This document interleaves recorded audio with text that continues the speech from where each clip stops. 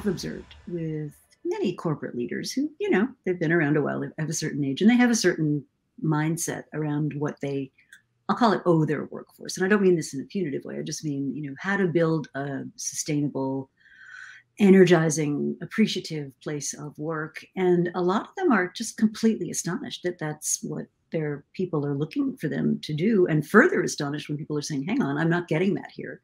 Because the engagement numbers are desperate, vast numbers of people unengaged, burned out, not having fun at work, not enjoying the ride. And a lot of leaders not understanding that's part of their absolute responsibility. Well, now maybe they do. Maybe. Yeah, you don't have to do it. You don't have to run a business that way. Just because it's working for me doesn't mean that I recommend it for everybody else. Everybody has their own leadership style. It has to feel right for you. It has to be true for you. I'm just saying what has worked for me is authentic me. It's the way I want to lead.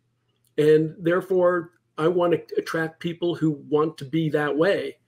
And it's worked, especially in a high growth marketing evolutionary type of business. When I started, it was 1993. Wow, almost 30 years ago online.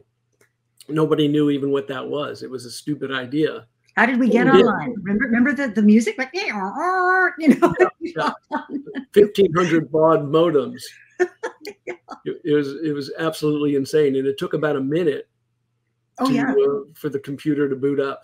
Oh yeah, and if there were too many other people on the AOL line, right? You literally got a busy signal getting onto the internet. I talked to younger people about this, and they're like, "What?"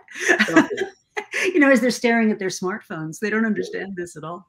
No, and images would take 20, 30 seconds to load. If you could get your homepage to load under 30 seconds, that was pretty good.